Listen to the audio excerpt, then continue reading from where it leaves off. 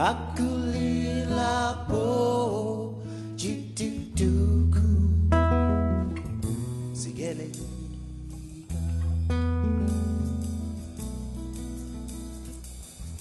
jidugudu ganishile Bakulila po jituduku sigele.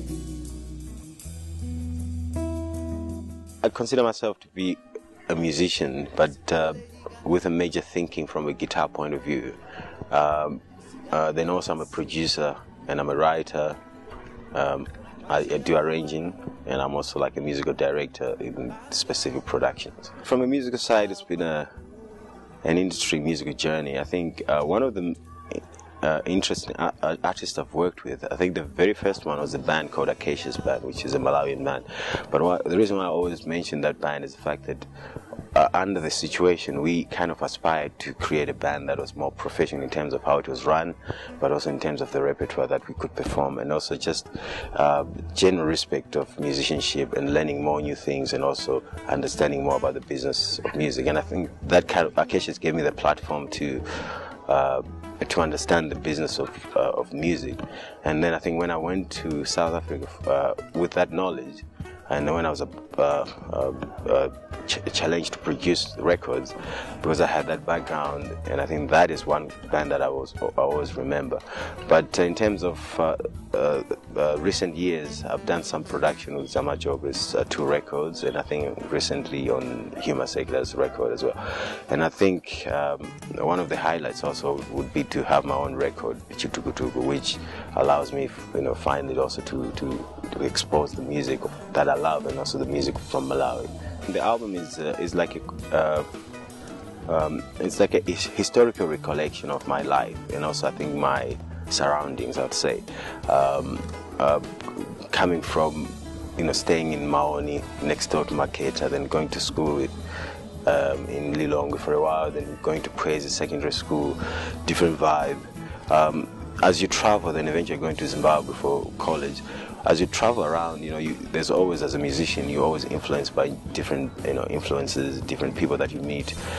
People introduce you to different kind of music, different cultures, and I think all that, as you grow, lingers on, and there was a need, I think, for myself to say, look, this is my story of who I am, and I think the only way I can tell it, and maybe where it can be understood artistically and maybe yet intellectually as well, is to where you do an album. So the album itself, as much as it's an album, it's also it's a story about my life. So it's a musical recollection of what Malawi is, what Malawi I remember, and I think the future of what Malawi would be in my vision. My big life in general, I would say it's the biggest highlight. I mean, I'm a boy from Blantyre, a normal boy just like anyone else, but I've been blessed to be able to be on the same stage with Huma Secular, to even be able to produce and tell him where to change, what to do and what not to do.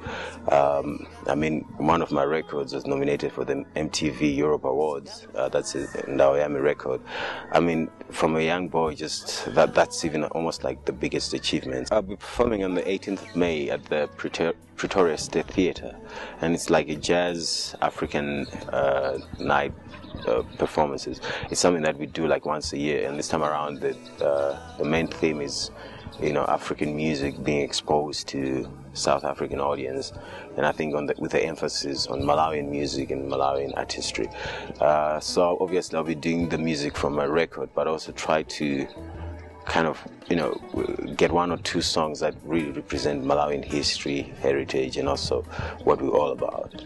But like kind of expose Chitukutuku to the world, but also try to expose the country in itself from a tourist point of view. The Malawian Summer Jazz Festival, I think one of the goals that we would like as a team to achieve is to basically introduce Malawian musicians, and also I think Malawian audience, to actually the proper standards of jazz music, and also be it in bringing a series of great jazz musicians from Southern Africa, but also to hopefully to incorporate their performances with Malawian musicians so that they can share notes but also share knowledge.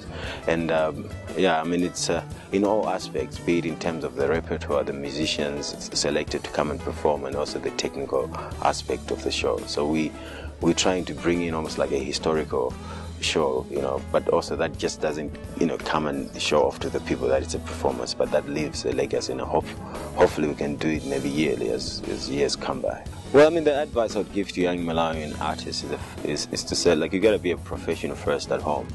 You know, if you don't take yourself seriously as a musician or a guitarist or a bass player at home, don't ever think that, you know, you leave this, you know, these shows and then you're going to go maybe to UK or to South Africa, and all of a sudden you understand the business of music. I think you need to learn from here. And I think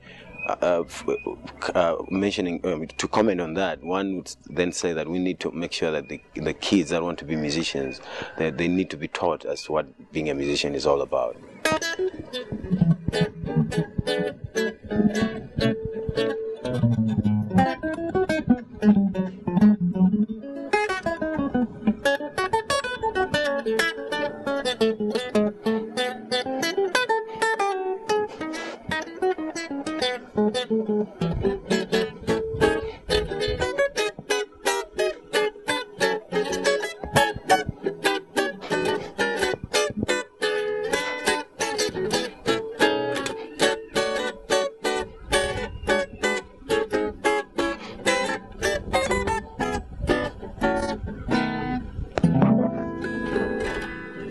Yeah.